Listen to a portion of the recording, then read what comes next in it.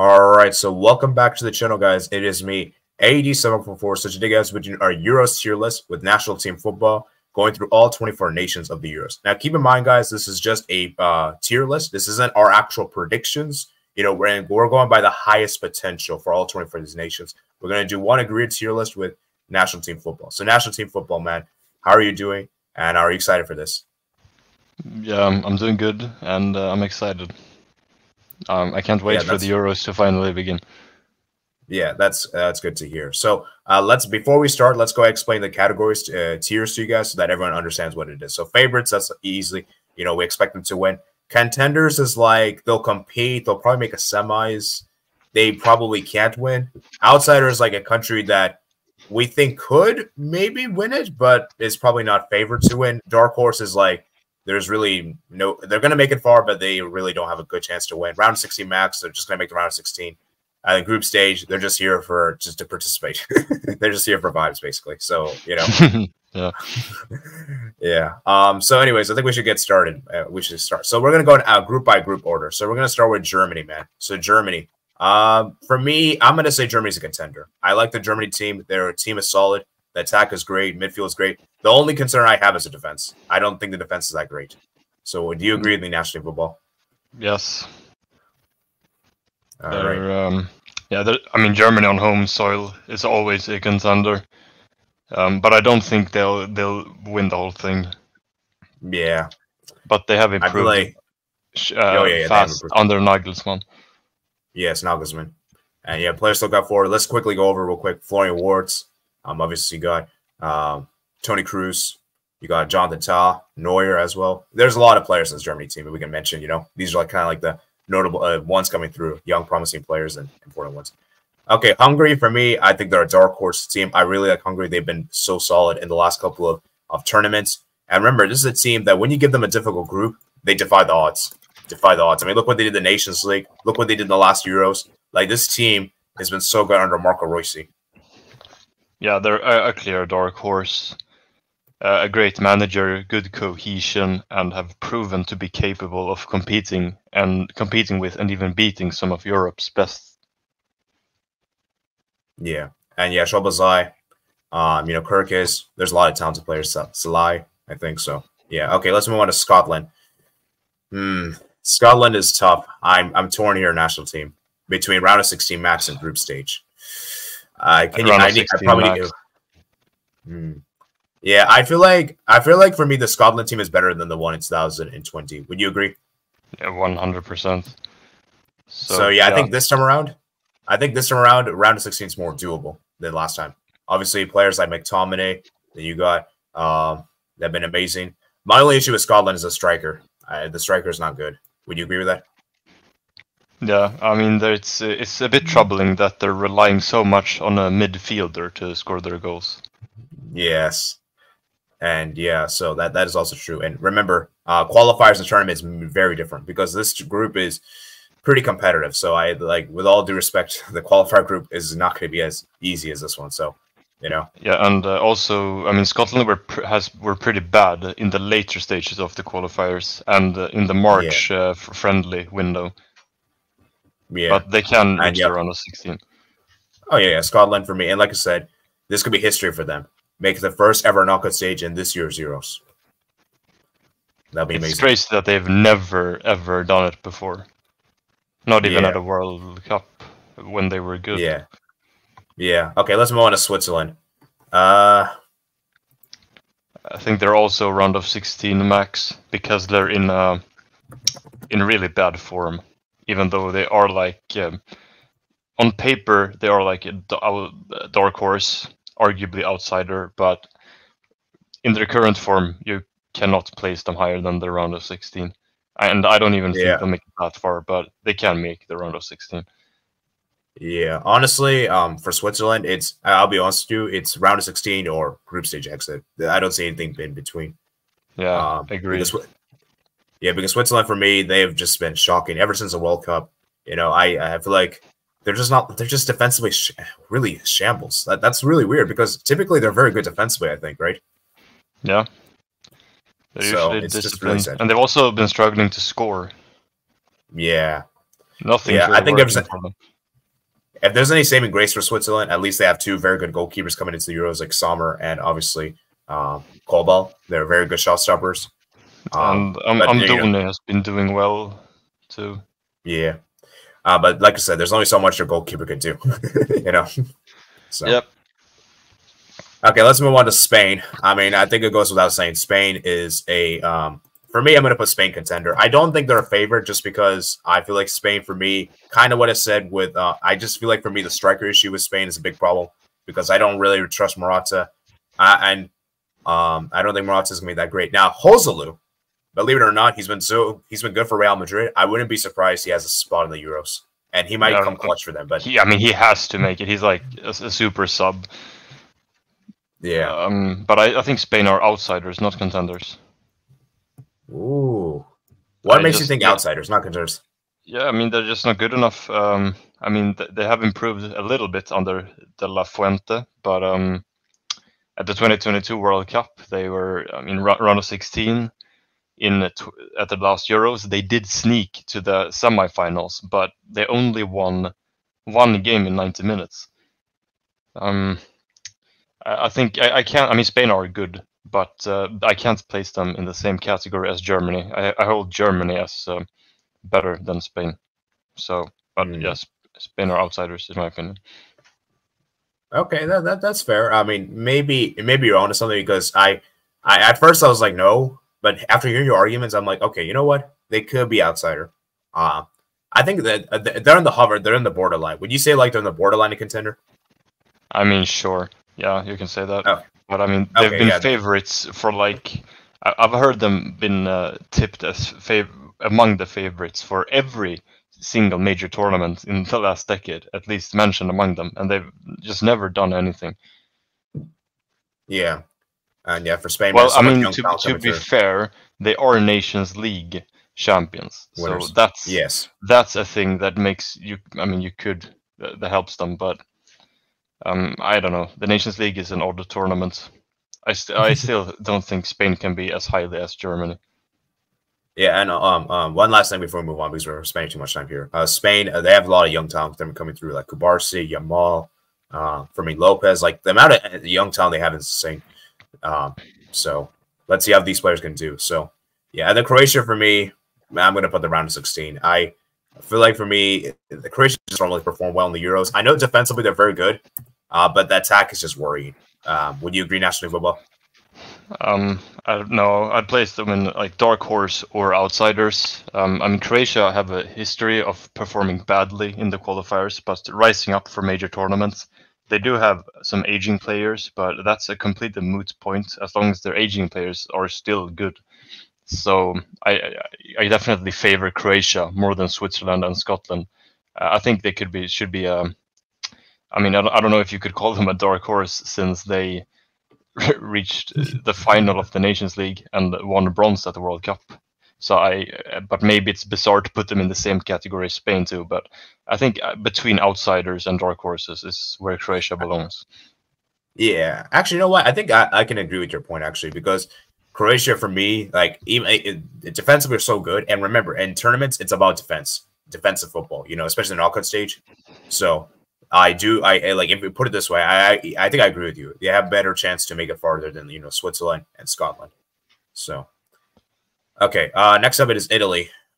Italy for me.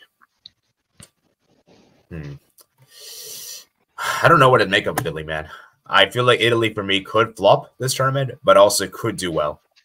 I think the highest though is like a quarterfinals. I don't see them as semis for me. Yeah, agreed. I think. Yeah, I mean, outsiders or dark horse. I'm fine with either, which is a bit odd, because since they are title holders, but they aren't great. Yeah. Let's put them dark horse because I don't actually dark horse is a bit of a. I don't think we should put dark horse. Actually, yeah, I think outsiders. I mean, a title holder can never be a dark horse, in my opinion. Yeah. Yeah, Croatia. Oh, yeah, I forgot to mention the players coming through. I'm trying to mention players for every nation. So Croatia obviously got Modric. This will probably be Modric's last tournament. And for Italy, of course, you have a lot of good players. Like the midfield's amazing. But once again, the striker issue is still big. Although they have a do up couple stuff. I think his name is Rogari. He's been good, I heard. So he might replace Ciro Immobile. But yeah, for Italy, man, as I said, this team doesn't look as good as they were the last Euros. I think you would agree, right? Yeah, I agree. Okay, next up it is Albania. I think for Albania it's probably group stage. They can make a round of 16. I think round of 16 is doable, but it's probably gonna. It's not really expected. It's gonna come as a surprise. I don't see them making the 16 at all. Their group is too tough. I think they'll lose every game, but with their heads up high.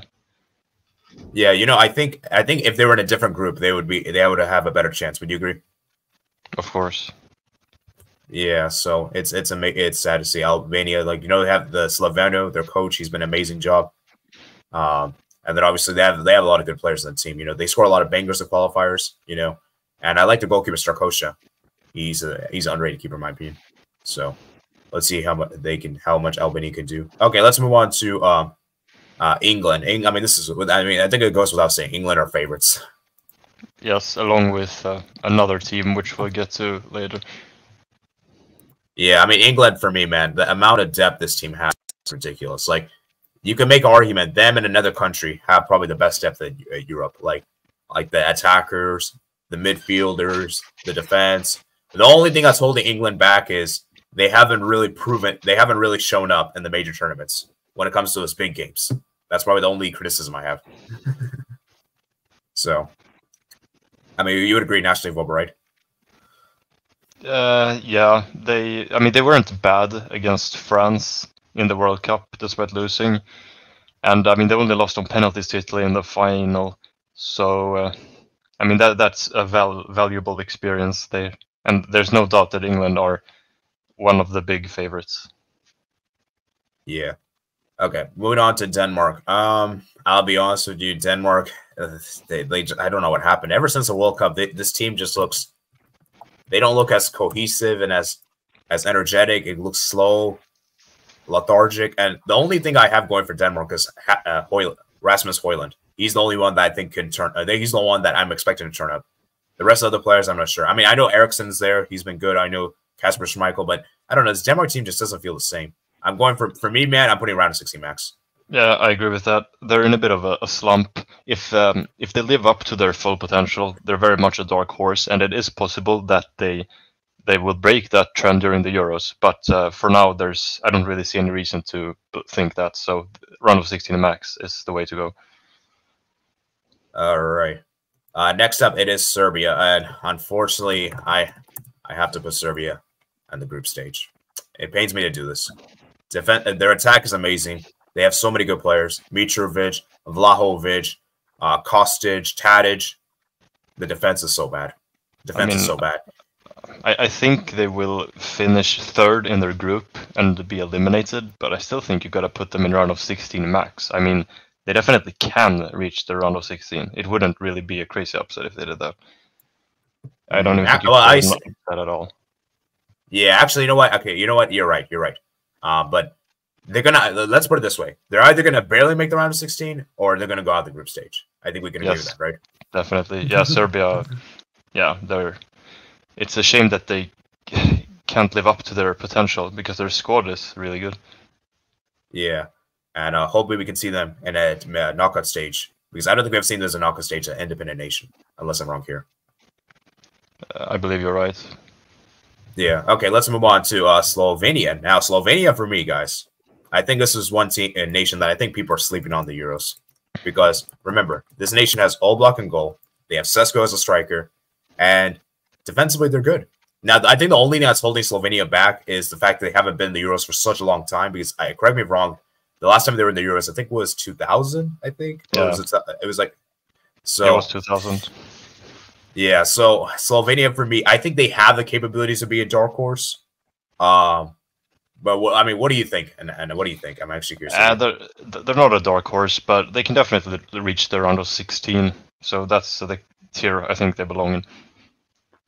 Yeah, I think they have a dark horse capabilities, but I think it might be a bit too much because they haven't really, because it's gonna be too.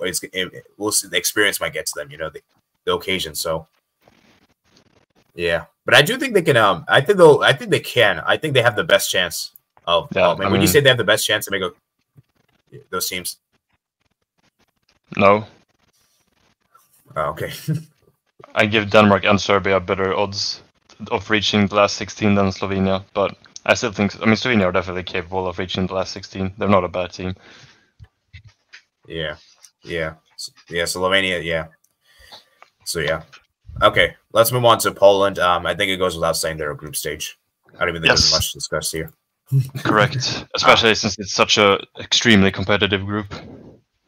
Yeah, Poland for me. Yeah, sorry, Lewandowski. Now there is one player that I think could be huge for Poland in the Euros. Samaski. I think he's a good, talented player, but let's be real. The Poland is not going to do much in the Euros. And France, I think this goes without saying. France are obviously favorites. The squad they have is unbelievable. The depth, the attacking depth they have, the defense, the midfield. I'm interested to see how. Because remember, I think a lot of players have retired since the World Cup. Like I think Lloris is retired. I think Varane is retired. Benzema's retired. I think. Who else is retired for France? I'm not sure. I don't think Giroud has retired, but it feels like he has. But he just keeps delivering despite his age. Yeah. So it'll be interesting to see how France does with the younger team. You know, and obviously Pogba is pretty much out of the question. So you know, we have like the midfield Tchouaméni, Mbappe, you know, and these kind of players. And yeah, Mbappe, man, you better turn up this Euros because you were bad in the last Euros. I'm just saying. Okay, yeah, moving on to Netherlands. Netherlands for me. It's tough to have a read on this team because I feel like Netherlands for me. I feel like this team, kind of what I said with Italy in particular. I feel like this team can be a flop, but also can maybe make a quarters. So I don't know because I like the defense of this team. I think defensively are good. It's just attack-wise not great in my opinion. France beat them 4-0 in the qualifiers. Well, it is qualifiers. And that was his first game in charge, Koeman. So, you know, the second game was made more respectable. You have to admit that. The one in Netherlands. Yeah, but they still lost at home. But yeah, I mean, the Netherlands are. I mean, I think they will be eliminated in the last 16, but they can definitely reach the quarterfinals, and it would be an upset. So they're either a dark horse or an outsider. Okay, I think round of 16 is a bit harsh a bit low for Netherlands. So I think we should put them dark horse. Yeah, I agree. Yeah, players to look out for obviously Van Dijk, De Jong, obviously Gakpo as well. And yeah, so yeah. But in my prediction, I have them facing England in the last 16. Ooh, I haven't made my predictions yet, by the way, so I'll be making that after the final squads are announced. All right, let's move on to Austria. Ooh, Austria for me. I really like this Austria team. Yeah, they're a dark horse, no doubt about it. Despite their injuries. Yeah, their midfield's amazing. The defense is pretty good. The only issue I have with the only issue is the injuries, like as you said, because those injuries are crucial players. So correct me if I'm wrong. Who is Alaba and Shagar going to miss the Euros, or there's still a chance to go play? It's just such a go. I think it's unlikely that they play. Unfortunately. Yeah. So for Austria, Matt, if they can get those key players to play, then there's a great chance. Otherwise, it might have to be around a 16, which is unfortunate. All right, let's move on to Belgium. Belgium, for me, I think Belgium is a team that could surprise people in the Euros. They could. You know, Dominic Tedesco, he's doing a good job with the team. The attack is looking good. My key issues, though, is that defensively, Belgium is still very sketchy. I don't like Belgium's defense. I still think it's too old. And I feel like for Belgium, this will be very much a lot of players the first time playing the tournament. So the inexperience, you know. So I feel like for me, Belgium, I'll put them as like outs. I feel like they're maybe an outsider. I'll probably say. Yeah, that's probably the highest outsider or dark horse. I agree with that. I'm fine with either. It feels a bit I think we weird should to put them as a dark horse since they are really strong on paper and one of the highest ranked teams in the world. But yeah, outsider is fair. Yeah, outsiders here. Obviously, players like KDB, Trossard, Onana. You know, there's a lot of young players and experienced players on the team. All right, moving on to Slovakia. Slovakia for me is for me a round of 16 or group stage one. It's so tough because they're in a group with Romania, and for me, Slovakia, Romania, it's like they're very close. I think, like, so it's really tough. But for me, I think if you had to, yeah, I'm gonna put Slovakia. I think Slovakia's more likely round of 16 because the fact they've been in the Euros before, and you know they have a good team. You know, at least on paper, you have Skriniar on these kind of players. And remember, Slovakia did play well in a very there was the only team in that group to lose to Portugal. I'm sorry, only team to not lose to, only team that managed to get a result against Portugal. No, right? They lost to Portugal twice, but they did it in respectful fashion. Yes, respectful fashion. Sorry, thank you for correcting me. Nice, so, fine. Yeah, yeah. I think they're also the only team to score against Portugal. So that should tell you something. Okay, next up is Romania. Romania for me, man. Defensively, they're good. But honestly, I don't really rate Romania that highly. I know people are gonna tell me, look what they did in that group. That was not a very good group. That was a very underwhelming group. That might have been one of the most. That might be one of the most. I don't want to be harsh here, but let's be real. That group was fairly weak. It might be one of the weakest groups of qualifiers. Yeah, and they're in an easy group now, again at the final tournament. And because of that, I mean, you have to say round of 16 max. But I still think they'll be eliminated in the group stage. But you should put them in the round of 16 max because, I mean, they can definitely win against Slovakia, like 1-0 or something, and then draw Ukraine. It wouldn't be crazy. Yeah, obviously players to look out for Hadji, Dragosun. These are the two most notable players. I should also specify that that this is not my specific predictions. I'm just saying that it could happen. Yeah. Like I said, this is on our official predictions. It's just like we're doing the highest potential. So yeah. Okay, moving on to Ukraine. I like this Ukraine team. I think this Ukraine team looks solid.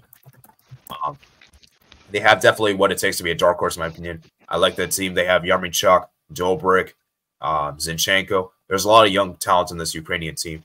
And I feel like for Ukraine, the only thing I would criticize is perhaps they did don't try to go behind too much the Euros because let's be real, it's gonna be hard to do comebacks every single time, you know. I know they were able to do the qualifiers, but the Euros is a different story. Euros is a much more difficult. So yeah, for me, I'm gonna put I want to put Ukraine dark horse. Do you agree with dark horse? 100%. Yeah. They're good. And also, they've because of the invasion, they've been forced to play their matches away from home, which is tragic. But it also means that they've gotten used to it, which is a benefit. So, I mean, they don't rely on home advantage to play well. Yeah. Okay, moving on. Next is Turkey. Turkey for me. The thing with Turkey is that I don't know what to make for this team because I feel like this team could either very much disappoint very much again, like they did in the last Euros, or they can maybe surprise people. Yeah, so I mean, Turkey are notoriously difficult to predict, but I think round of 16 max is fair, even though Turkey, I mean, they will effectively play with home advantage in every match since there is such a big Turkish diaspora in Germany. Yeah, and yeah, obviously players to look out for is Çalhanoğlu. Obviously, you got Demirel as well. I just have some other players at the top of my head, but these are probably the most known. But Çalhanoğlu is probably the best player. So, yeah. Okay, moving on to Georgia. Georgia, for me, it's tough with because I think Georgia have a chance to make the round of 16, but I think this group, it's tough to say with Georgia because I feel like Georgia, for me, this group is actually, I think this is a good group for Georgia. Would you say?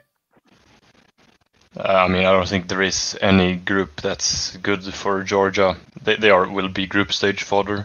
They're just not good enough. They only qualified because UEFA has a stupid format. Okay, we gotta be. Let's give them respect. You know, they are good. They got to the Euros. Whether they qualified here by weird means, they qualified at the end of the day. You know. But yeah, I mean, I think for Georgia, this is probably the best group they could have got of all the groups. But yeah, for Georgia, as I said, it's probably more like the round 16 group stage exit, because the team, you know, this is the first time ever playing the Euros. Obviously, players look out for is Kvaratskhelia, Marshville. But yeah, I think this team doesn't have enough talent compared to other three nations. So yeah, for me, Georgia is probably a group stage. Maybe they can make a round of 16, but nothing more than that. All right, Portugal. I mean, I'm sorry, what are you saying? Yeah, Georgia are definitely group stage fodder. Yeah, we can move on now. Okay, let's move on to Portugal, man. Portugal for me, I mean, the talent Portugal have is unbelievable. The team they have is unbelievable. The only concern I have with Portugal is I don't think they've been truly tested. And I feel like those big games, sort of like we kind of said with England, I feel like I'm not sure Portugal can win those high-pressure games, especially like from the quarterfinals onwards. You know? So I'll put Portugal for me. Portugal for me is a contender. I don't think they're a favorites for me. I agree. They should be a favorite with their squad. It's one of the three best squads in all of Europe.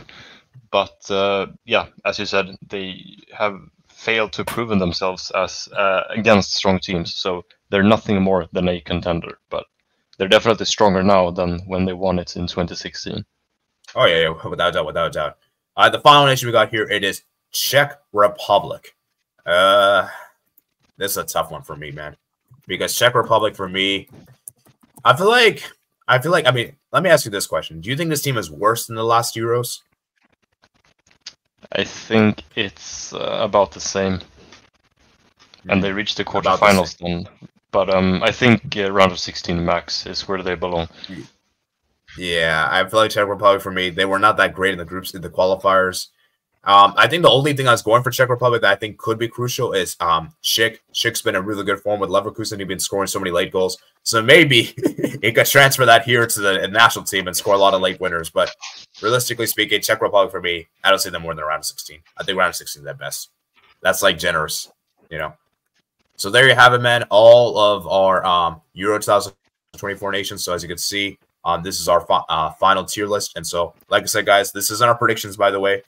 This is just, we're going by highest potential. And obviously, in a few weeks' time, we're going to be doing our predictions. So thank you, National Team Football, for taking the time to do this with me. And yeah, any last thoughts from you before we head out? No, it's a good tier list. I like it. Thanks for having me. Yeah, and there are some ones I have slight disagreements with, but I can agree with. So, you know, but like I said, guys, at the end of the day, this is just for fun, you know, like, like, you know, and everything. So I hope you guys enjoy. Remember, guys, to like and subscribe. And yeah, I'll see you guys later, man. Peace out. And also, remember, guys, check out National Team Football channel, which I'll leave a link in the description below. Sebaball. I changed my name, but yes. Oh, sorry, Sebball. No, it's fine. All right. Peace, guys.